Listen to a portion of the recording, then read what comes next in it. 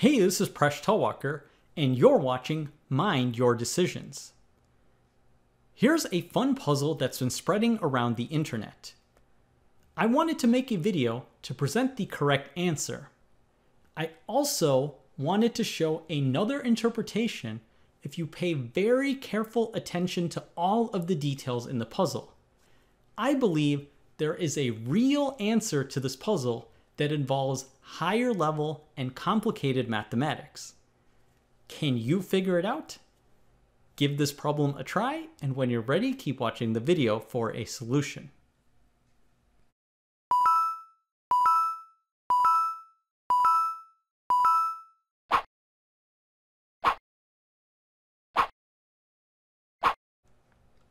So how can we solve this system of equations?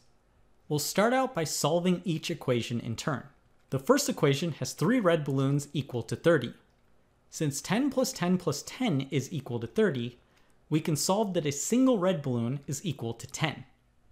We'll use this value to solve the second equation.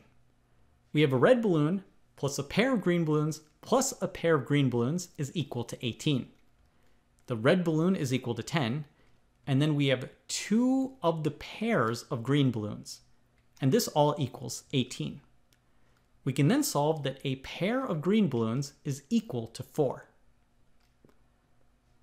We then have a pair of green balloons minus a pair of blue balloons equal to 2. Since the pair of green balloons is 4, we can then solve that the pair of blue balloons has to be equal to 2. So now we need to evaluate a single blue balloon plus a single red balloon multiplied by a single green balloon. How can we do that? Well, if this puzzle is about counting balloons, which is a reasonable assumption, then we can take the single value to be half of the pair. So a single green balloon will be equal to half of 4, which is 2, and a single blue balloon will be equal to 1. We then substitute in these values. We have 1 plus 10 multiplied by 2. This also presents a landmine for some people. You have to remember to do 10 times 2, which equals 20, first because of the order of operations. So we have 1 plus 20, and that equals 21.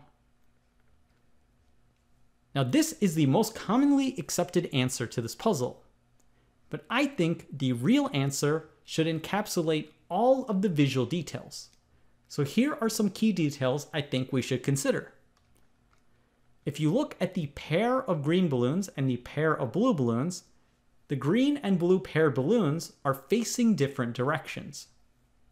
Also, for all of the balloons, the arrows on the balloons are used for the strings. So these arrows bring to mind Knuth's up arrow notation, which suggests that we should be considering exponentiation and tetration. And before I explain how that changes the answer, I want to say, don't tell me that this is overthinking the puzzle. They keep saying that you need to be a genius to solve these puzzles, so I don't think it's beyond the realm of these puzzles to use higher level mathematics. So how does this affect the final answer? Well, first consider the pair of green balloons. If we let a single green balloon be represented by the variable x, this translates into x left superscript of x is equal to 4. How do we interpret this notation?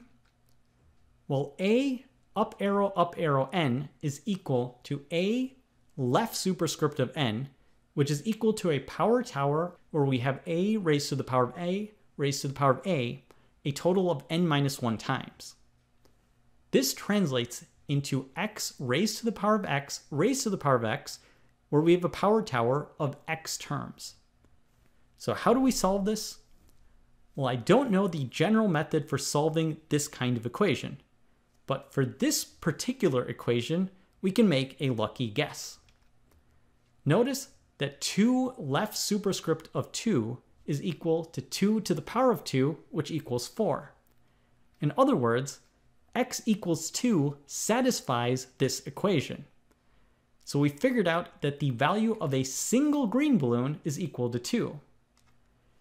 Now we did all this work and we ultimately ended up with exactly the same value for a single green balloon as before. So I think that's a fun coincidence. Now let's use this interpretation for the pair of blue balloons. If we let a single blue balloon be denoted by the variable y, this visual puzzle would translate into y to the power of y is equal to 2. How can we solve this equation? We'll use the Lambert W function, which is the inverse of the function x times e to the power of x. If x times e to the power of x is equal to z, we then have x is equal to w of z. We don't know its explicit form, but if we have something like x times e to the power of x, we can take its inverse to solve for x. So how does that help us solve the equation y to the power of y is equal to 2? Well, the first thing we'll do is we'll rewrite the equation. It can be rewritten as e to the power of ln y raised to the power of e to the power of ln y. This is because e to the power of ln y is equal to y.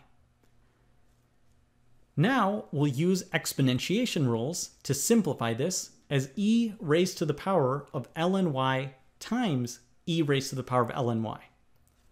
We can now take the natural log of both sides so that we get the natural log of y times the quantity e to the power of ln y is equal to the natural log of 2. So now notice a pattern in this equation.